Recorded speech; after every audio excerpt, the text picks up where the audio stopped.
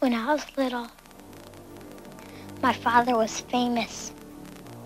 He was the greatest samurai in the empire.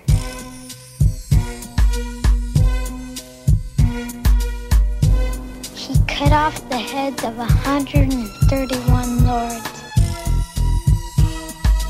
He was the greatest samurai in the empire. And he took me with him. Hey everybody, this is an update to the Above the Belts video I did several years back.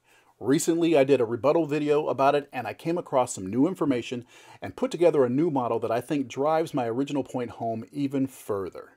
To recap the subject, there's this footage from the Apollo command module that shows the Earth. Neil Armstrong said they were about 130,000 miles from the Earth at the time, and many moon landing deniers say no, this was taken from low Earth orbit. The makers of A Funny Thing Happened on the Way to the Moon say that a crescent insert was placed over the round window to fake the shadow on the Earth, to cover the fact that it was in low Earth orbit. And they were in low Earth orbit because they couldn't survive the trip through the Van Allen belts. That's the general claim. So I built this 3D model, and the specifics of how it was built are in my other video, linked in the description. But suffice to say, it was built to scale, and uses a camera with the same focal length as the camera used in the command module footage. On top of that, in my research I found out that I, and everyone else, have been incorrect about the distance claimed by Armstrong. Looking at the transmission transcripts, I found that Armstrong was actually talking about nautical miles. 130,000 nautical miles is about 150,000 miles away. So that's where I put the window view in my layout. So let's look at what we have. As you can see, this looks a whole lot like the view we see in the Apollo footage. As the camera moves around, notice how anything attached to the window would easily be seen. I have the Earth spinning at its normal rate of 1 degree every 4 minutes, and it's not noticeable from here.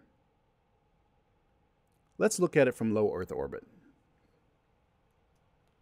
Whoa, why is the Earth moving so fast? That cannot be the normal rate of the Earth spinning. And it's not. You see, this is low Earth orbit. At 1,000 kilometers up, this craft is flying around the Earth once every hour and 45 minutes. That's nearly 3.5 degrees of Earth spinning by per minute. Don't you think this kind of movement would have been noticeable in the Apollo footage? And this is with the camera being completely still. What happens if the cameraman moves a bit? No, this is nothing like what was seen in the Apollo footage. Every minor movement causes a shift in the view of the Earth. That would have been noticed. If someone wants to say that they were in high enough orbit as to fit the whole Earth in the window, like say this here, well, that puts them at some 35,000 kilometers above the Earth, just sitting in the outer Van Allen belts, which, of course, they don't think is possible. So, in conclusion, this much more accurate 3D simulation confirms that the footage seen from the command module of Apollo 11 matches what we would expect to see at the distance the astronauts claimed. And with that, we're done. That's my job! That's what I do! I don't lose!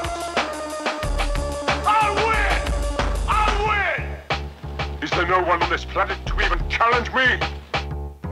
Maybe you came by to congratulate me on last night's victory.